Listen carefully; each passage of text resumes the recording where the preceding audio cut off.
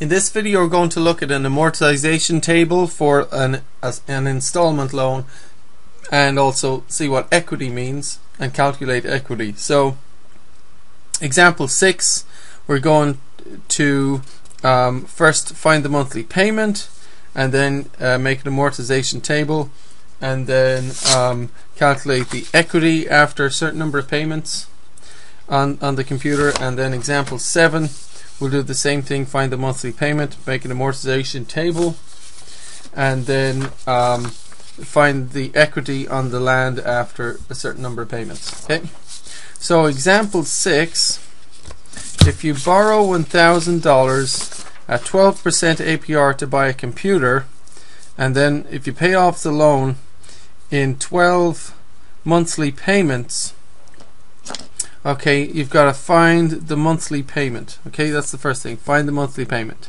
Now, so I want to make it clear that when you pay off a loan in monthly payments, these are equal monthly payments, right? They're all the same amount. Like we pay off $150 a month or whatever, right? So the first thing you're going to do is find the monthly payment. Now you already have the formula for that, and you know how to do it, so please press pause and find the monthly payment. Okay, so of course you need to calculate the monthly rate R, and you have to calculate T, the number of payments. So press pause and use the formula and find the monthly payment. Okay, I hope you press pause and try that. I'm going to show you the answer now, so I hope you really have pressed pause and tried this. I'm going to show you the answer now. So the monthly rate R is 12% over 12, which is 1% or 0.01, right? T is 12, that's 12 payments. 1 plus R is 1.01, okay? And the formula, if you got the formula, the monthly payment is the amount times R times 1 plus R to the power of T all over 1 plus R to the power of T minus 1 on the bottom. Okay, so if you've made a mistake up until this point, please use the correct formula or whatever, and then go ahead and work out. But you should get this number on the top, this number on the bottom, so see if you can get that. Or if you do it in a whole one-line entry, that's okay, just so long as your final answer rounds to $88.85. So see if you can figure that out. Okay, so now we're going to make an amortization table showing payments over the first 5 months. So how that works is we look at the payment number, or the end of month 1, or payment number is the first column. Okay, so payment number 1, and then the amount of the payment.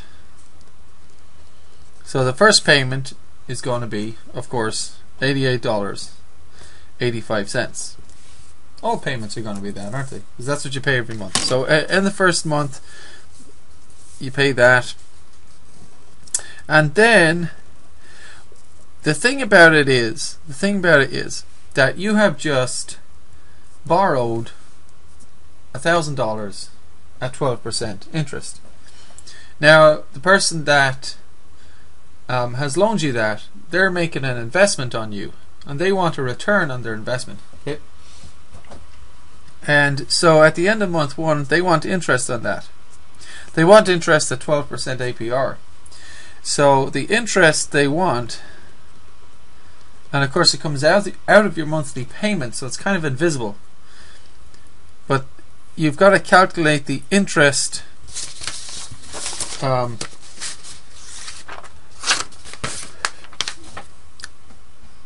or the amount of the payment that's applied,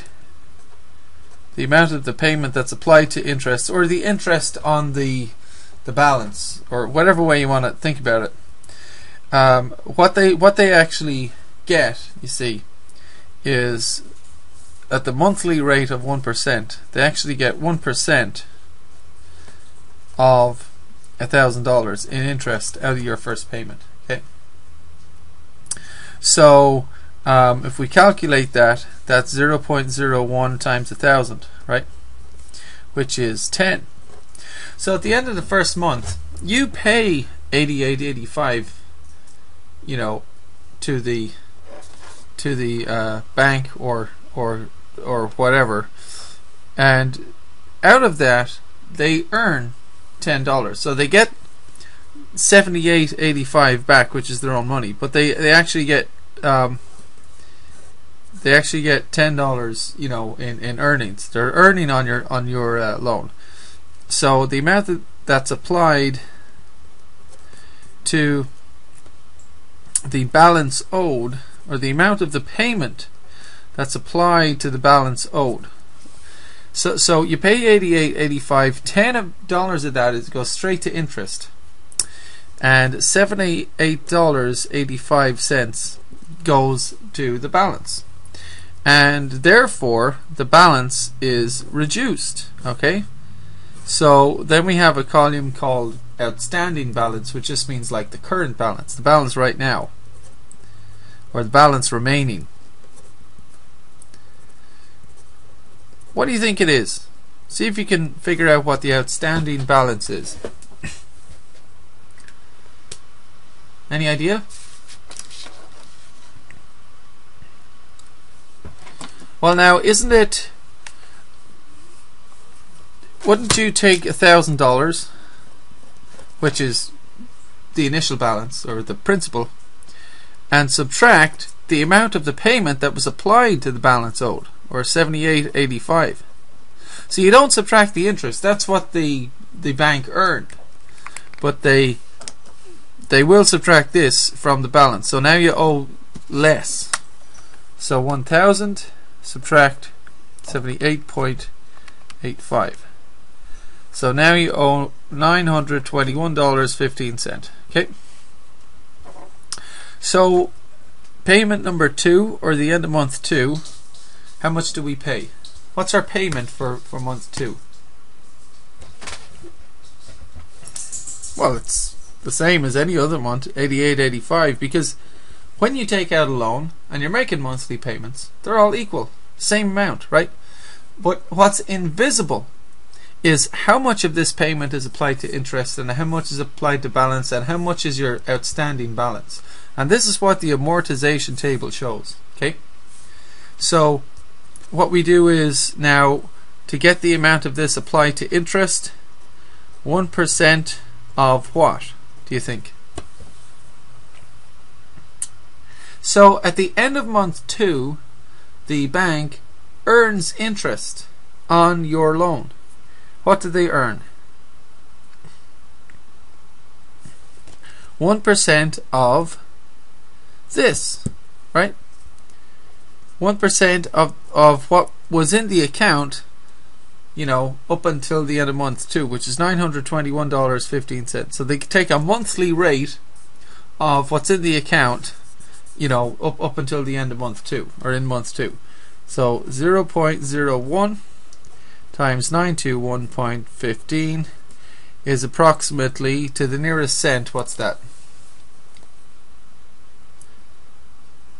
So that'll work out to be $9.21, right? So 1% of this goes to interest, and therefore 1% of the payment goes to interest. So how much of this payment goes to the balance owed, right? So if this goes to interest, if this goes to interest, how much of the payment goes to the balance owed? Any idea? Well, wouldn't we just take our payment, 88.85, and subtract the amount of the payment that's going to interest, right? And if you take that, then you get $79.64. So that's the amount of the payment that's going to reduce the balance, $79.64. And of course, the amount going to the balance, right, the $79.64, so the 79.64 plus the amount going to the interest, 9.21, must equal the amount of the payment. So you make this payment, some of it goes to the balance, some of it goes to interest, right? Just like here, 10 plus 78.85 makes 88.85. This amount of the payment goes to interest, this amount goes to reducing the balance. So at the end of month 2, what's the outstanding balance? Press pause and see if you can figure that out.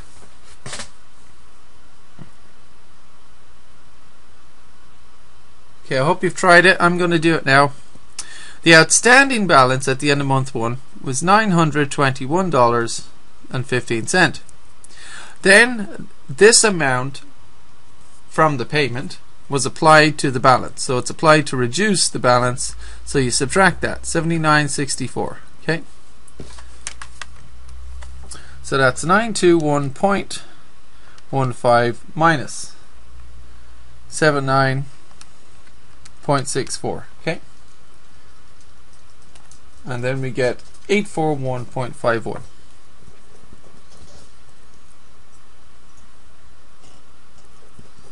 Okay, so can you do month 3?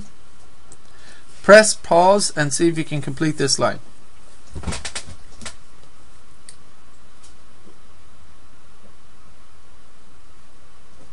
Okay, I hope you've tried it. I'm going to do it now.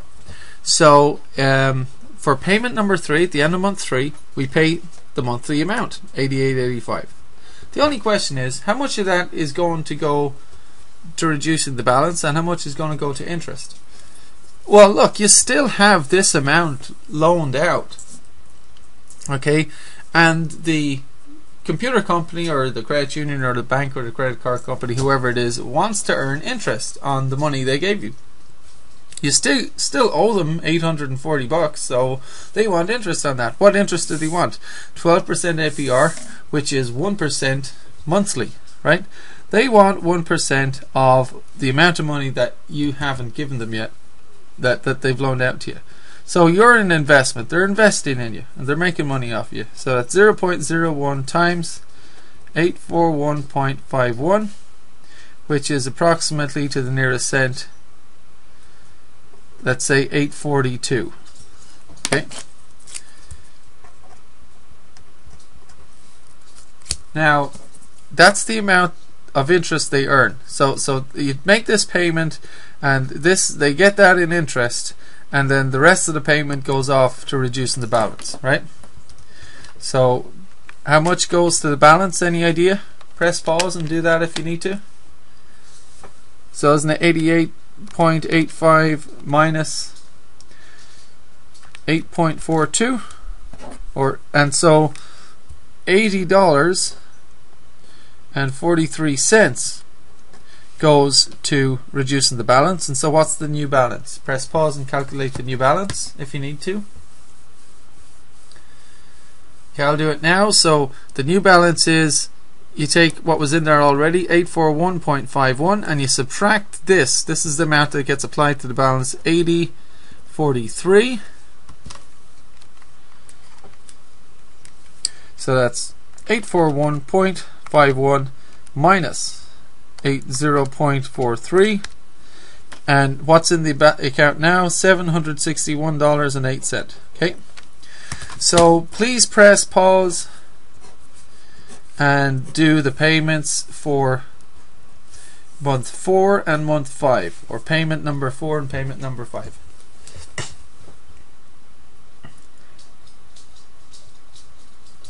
Okay, I hope you've pressed pause and tried it. I'm going to go over payment number 4 really quickly. Okay, so here it goes. The outstanding balance is $761.08. That's still the amount that we owe. So every month we make the same payment, $88.85.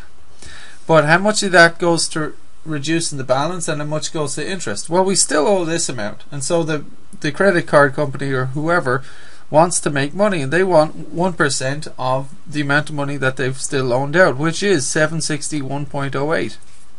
So if we calculate that, we get approximately $7.61, right? Okay, and therefore this amount of the payment is interest that goes to the the company 88.85, and then the rest of the payment goes to the balance. So to calculate the balance amount, we take this and subtract it from the payment, and we get 81.24. Okay, and what's the new balance? Well, this is the amount of the payment that is applied to the balance owed, and so this gets subtracted from here. So we go 761.08 and we subtract 81.24.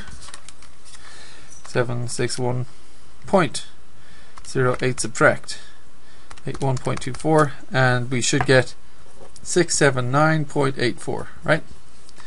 And payment 5 or month 5, press pause and do month 5 if you haven't got it yet.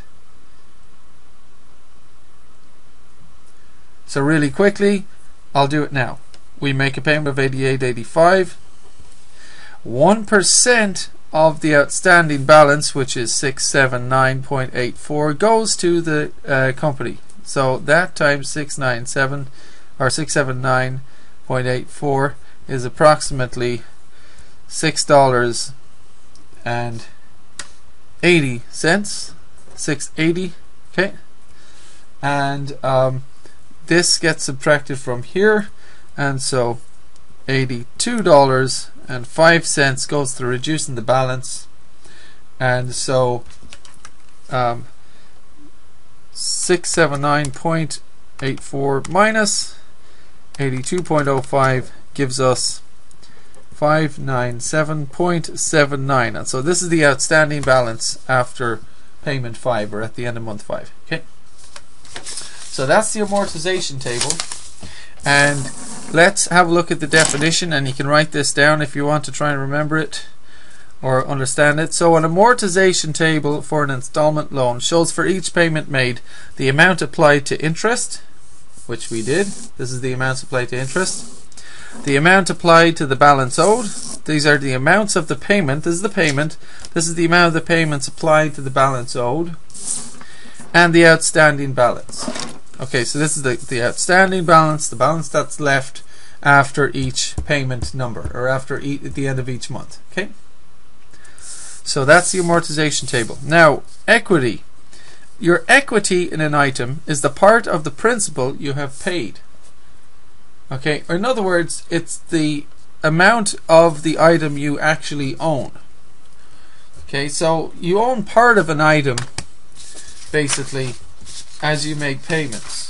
When you're done with all the payments, you own the whole thing, but you don't own something until you've fully paid for it, right? So, what is your equity in the computer after 2 payments? Or in other words, how much of the computer do you kind of own after 2 payments, so to speak, right?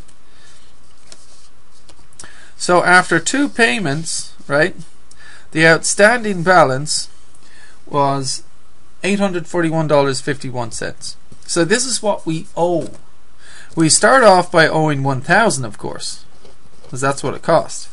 And then after the first payment, we owe this amount, and this amount is applied to the balance. So we kind of, after the first payment, we kind of own $78.85 of the computer. It's a little part of the computer, right? Maybe the space bar or something, right? The enter key. Okay, after 2 payments, we owe this amount. So the company still has this loaned out to us, but we do own some of the computer in a way. So our equity in the computer is, take 1,000 and subtract 841.51. Okay, and what does that give us? So 1,000 subtract what's still owed, 841.51. So after the second payment, in a way, we kind of own $158.49 of the $1,000 computer at the moment. Okay, and just for fun, I'm just going to put that as a percentage. So we'll put 158.49 over 1,000.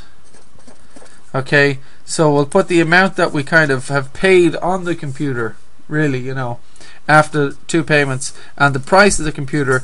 And if you put that in a calculator, so divide this by 1000, you get 0.158, you know, etc., which is approximately you know, 0.16, let's say, or 16%, right, if you move this to the right. So basically after 2 payments we kind of own 16% of the computer, right, in a way. Think of it that way. So equity is like, you know, the amount of the thing that you own after a certain amount of payments. So see if you can do this one yourself. What is the equity in the computer after 3 payments?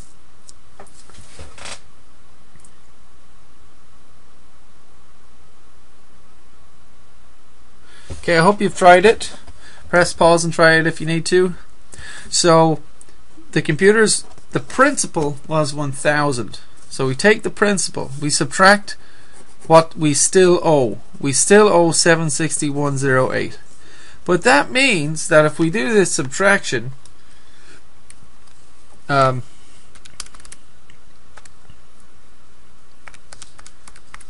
means that we have definitely paid off $238.92 on the computer. So in a way we own this amount of the computer. So this is the equity, and like you give your answer, you know, in dollars like that. That's the answer, and this was the answer here. Okay, this is the equity after 2 payments. The equity is in dollars, and this is the equity after 3 payments. Okay. So what is the equity after 5 payments? So just put the definition up there again. Your equity in an item is the part of the principal you have paid. Okay.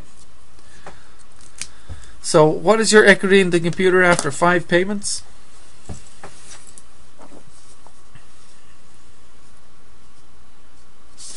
So if we go to payment 5, we still owe, the outstanding balance of the loan is 597.79, so we still owe that amount to the bank. But we have paid off the rest of it. So 1000 minus what we owe is 1000 minus 597.79, which is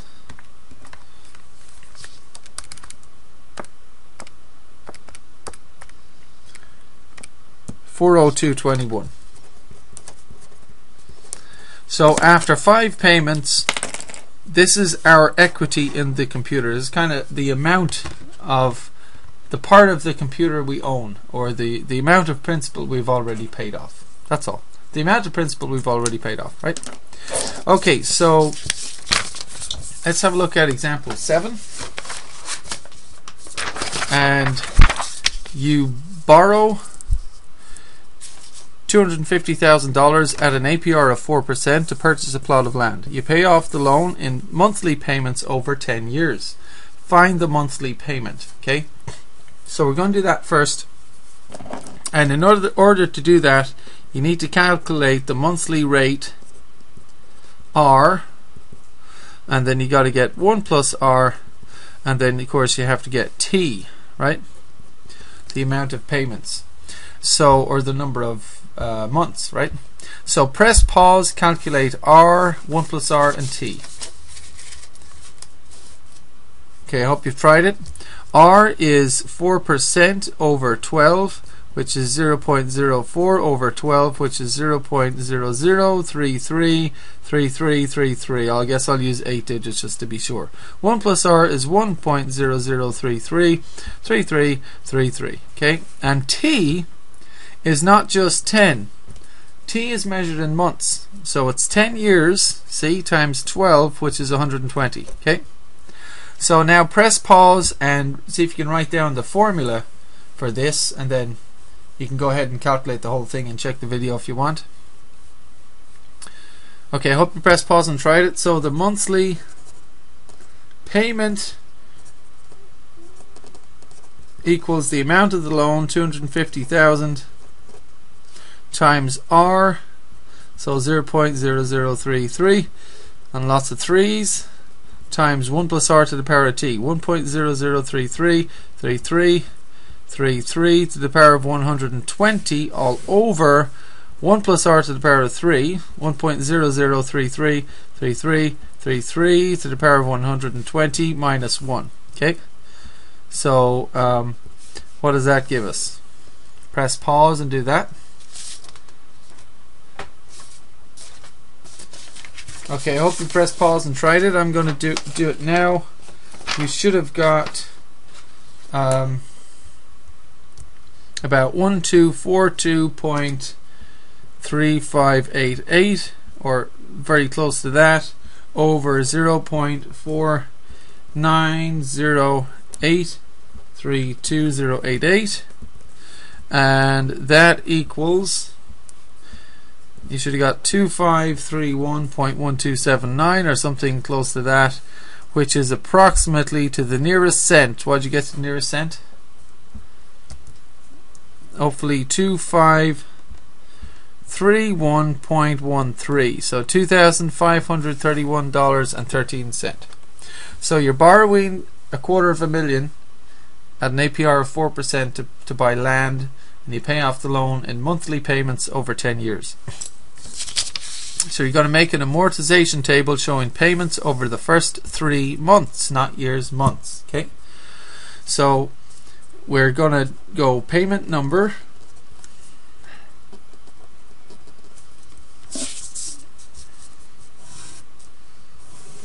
payment number 1, and the payment we make is what? What do we pay in the first month?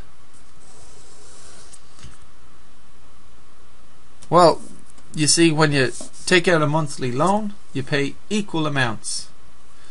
So you pay off the loan in equal monthly payments over 10 years, and that equal monthly payment is $2,531.13. Okay. The only problem is the bank has loaned you $250,000, and they want interest on the money that they don't have anymore. Okay, so we've got to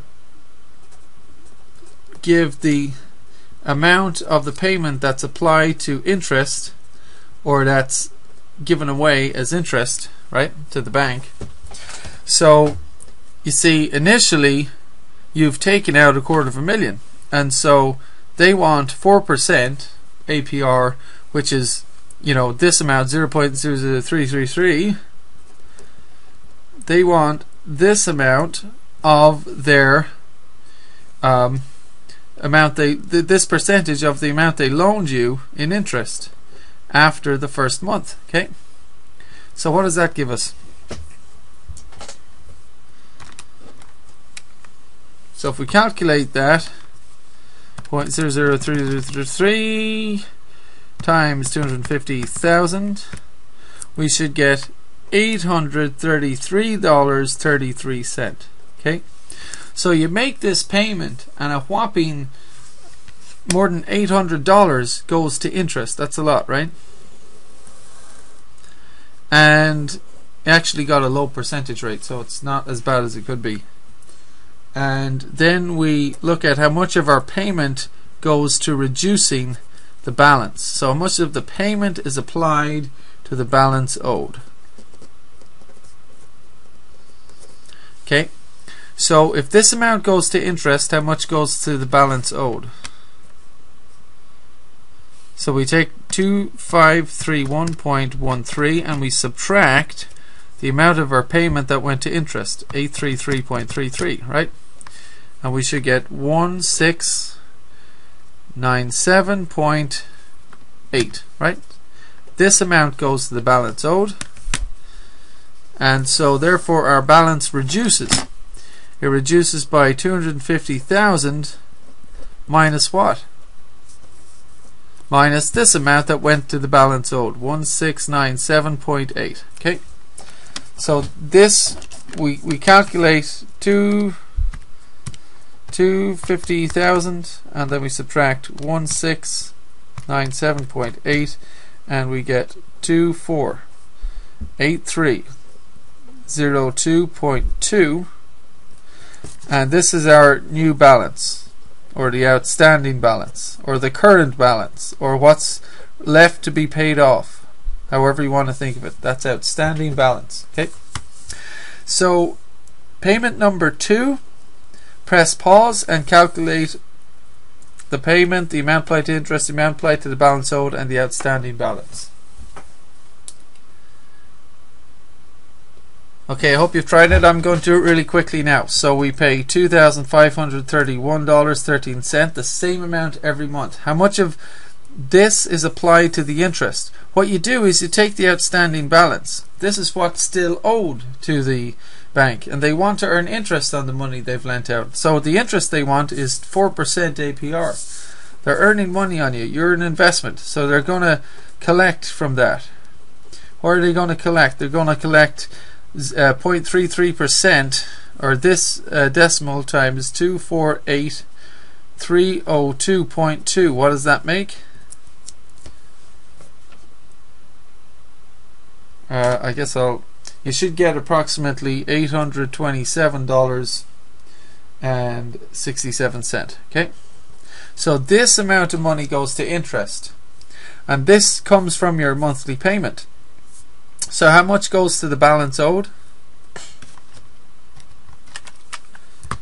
So 2531.13 minus 827.67, and we get 1703.46. Okay, so this amount goes to reducing the balance. So what's the outstanding balance? Press pause and do that if you need to. So what you should do is take this number and subtract this number, the outstanding balance from the previous month, and subtract the amount of our payment that went to reducing the balance. So we go 248,302.2 and we subtract 1703.46, and we should get 246,598.74. Okay, press pause and do payment number 3. What are all the figures here? Hope you press pause and try this. I'm going to do it now. So once again, we've the same payment, 2531.13. What amount of the payment is applied to interest? The bank still owes us this, which is not as much, and so as you'll see that the amount applied to interest reduces, because as you keep making payments, you don't actually owe as much anymore, and so they can't make as much interest off of you because you don't owe them as much, right? So 0.00333333 times 246,598.74 should be approximately $821.99, or if you're close to that, let's say 822, that's fine as well. And then the amount applied to the balance owed would be 1709.14. You take this number, subtract this number. Okay, and what is the outstanding balance? This is the amount applied to the balance owed, so you take this, subtract it from here, and we should have about $244,889.61. But once again, just want to recall that you see how the amount applied to interest keeps reducing. That's because you don't owe them as much anymore. If you don't owe somebody that, if you owe them less, then you have to pay less interest, right? If you owe them more, you pay more interest. And that's the same as the previous table. In the previous example, okay, we started off by owing $1,000, and so our interest was $10. But then we only owed this amount, and so this is our interest, $921. Then we only owed this amount, so our interest was less. Then we only owed this amount, so our interest was less. So your interest payments reduce because you don't owe as much anymore. Okay, so that's the idea. And then of course the amount of your payment applied to the balance will go up, because you're not paying as much interest on it. Not as much of your interest is going not as much of your payment is going to interest, therefore more of your payment goes to reducing the balance. So that's how it works, right? So that's the big picture of it. And what we're going to do is, just for example 7, go to equity again. Your equity is your equity in an item is the part of the principal you have paid. So what's your equity in the land after 2 payments? After 2 payments, what is your equity in the land? How much of the land do you kind of own right now? How much have you really bought?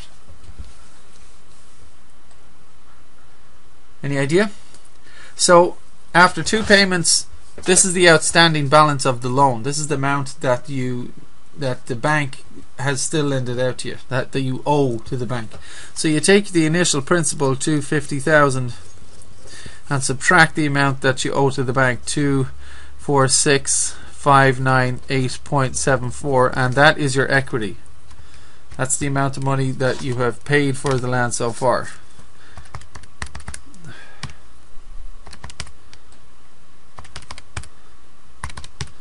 And that's 3401.26. Okay. So what is your equity in the land after 3 payments? Press pause and do this one. Okay, I hope you pressed pause and tried it. So the principal of the loan was 250,000. The principal is the initial balance, the amount that was first loaned out, the initial balance. And you subtract the amount that you owe after 3 payments, 889.61. Okay.